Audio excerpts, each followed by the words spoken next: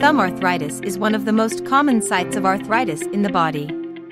Due to constant use, over time, the cartilage can wear away and osteophytes may form, causing pain and sometimes even dislocation. Traditional surgical procedures treat the condition by removing the trapezium bone at the base of the thumb. While effective at providing pain relief, over time the thumb may move down, shortening the thumb.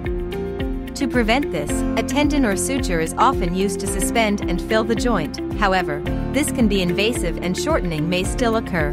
Introducing the BioPro Modular Thumb, a patented two-piece implant designed to replace the joint, not remove it. Utilizing precision instruments, the arthritic metacarpal base is resected.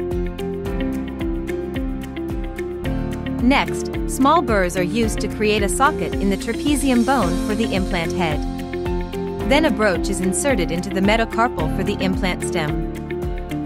Finally, an implant head and stem are sized to your joint and assembled. The implant is inserted and the soft tissue is closed, stabilizing the joint. Your new joint now rests on a solid foundation, giving your thumb the motion and strength it once had before. Learn more today at bioproimplants.com/thumbarthritis or at arthritisofthethumb.com.